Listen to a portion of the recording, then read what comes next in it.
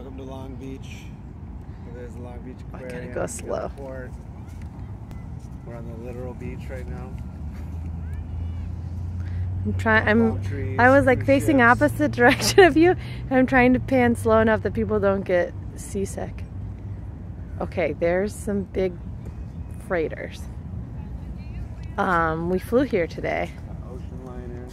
What was flying like for you? It's not my top choice of transport anymore, but we did it. We both got to watch a movie. I watched 2 movies and finished a book.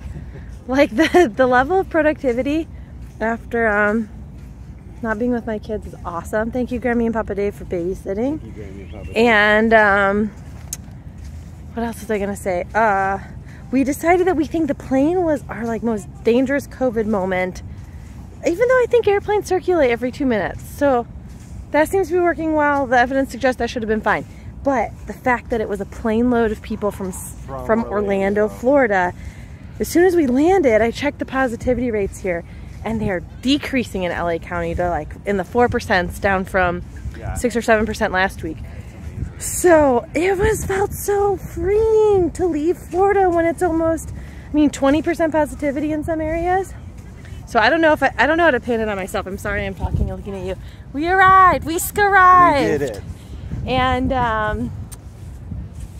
it just felt great to be out of Florida for a little bit while Florida's doing nothing to address our surge. Wait, I was gonna say something else with that. Oh, so as soon as we realized that the airplane there is gonna be like our highest exposure to high transmission level COVID people, we were like, this is awesome. Now we're on vacation. Because even the ride back will be California people for the most part. California people going to Disney looking for exposure. The other thing, you heard a funny quote on the plane? You heard someone say, yeah, I didn't realize how bad it was here, otherwise I maybe wouldn't have come on this trip. Someone who was unaware of Orlando's COVID problem when they planned their trip to Disney from LA.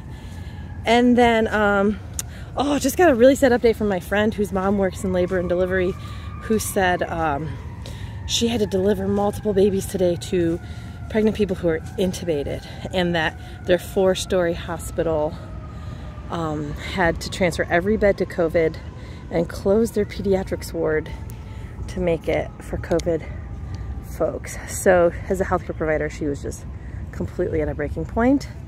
So that's what we're balancing, like having a ton of fun, really awesome, what do you call our place we're staying?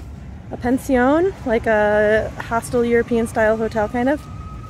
And walk to some awesome vegan food and boba tea on our way to the beach. So now we're gonna get beachy, but I knew I'd forget to send a video to y'all if I didn't take one while we walked. So hope you're well where you are. Hope you stay smart. Love you so much.